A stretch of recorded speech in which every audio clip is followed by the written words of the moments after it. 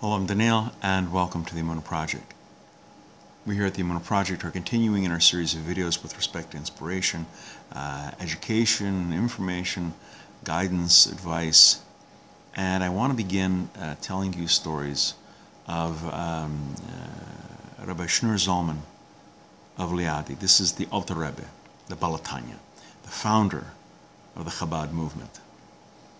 And in the years immediately after his marriage, Rabbi Zalman boarded with his in-laws, as was common in those days.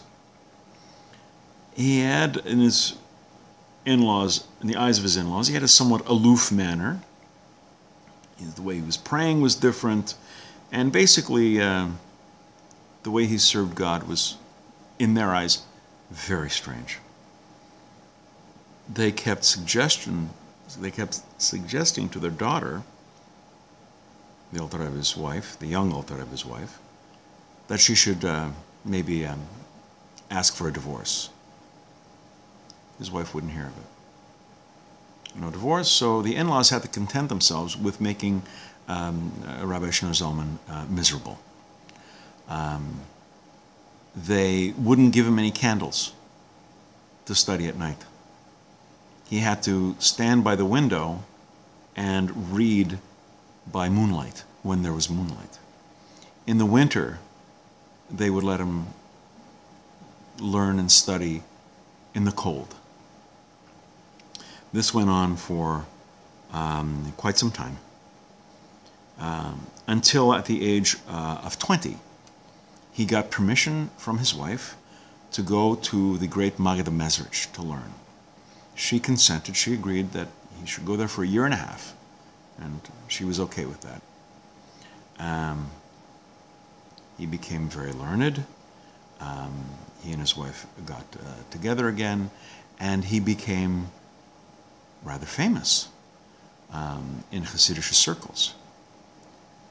The in-laws began to regret the actions. The father-in-law passed away, and the mother-in-law really regretted. She repented. She said, "I've treated him very badly." One day, Reb Shneur Zalman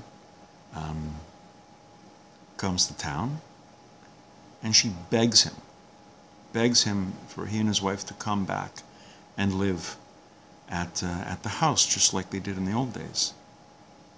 He steadfastly refused. She kept urging him, "Please, please, I want to make up for what I did." And Reb Shneur Zalman gave an analogy. He said, "Look, who's better off than an unborn child in the womb? He has everything he could possibly ask for. All his nourishment is taken care of. He's secure. He's warm, and a light shines over his head. And the entire time he's there, he's learning the entire Torah. Just before he's born, an angel gives him a little smack in the mouth. He forgets it all, and he's born."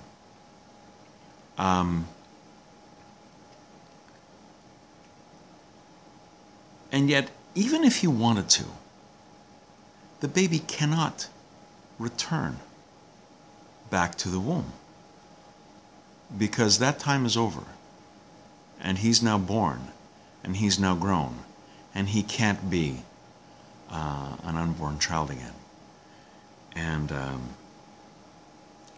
it's such in my case, I have now grown to full measure, my full potential. I can't go back. We're going to be doing more stories about the Alter Rebbe and other Hasidic leaders. Please come back. Please watch. Please learn. I hope you're finding some inspiration from him. And until next time, on behalf of the Emunah Project, I'm Daniel, and thank you too much.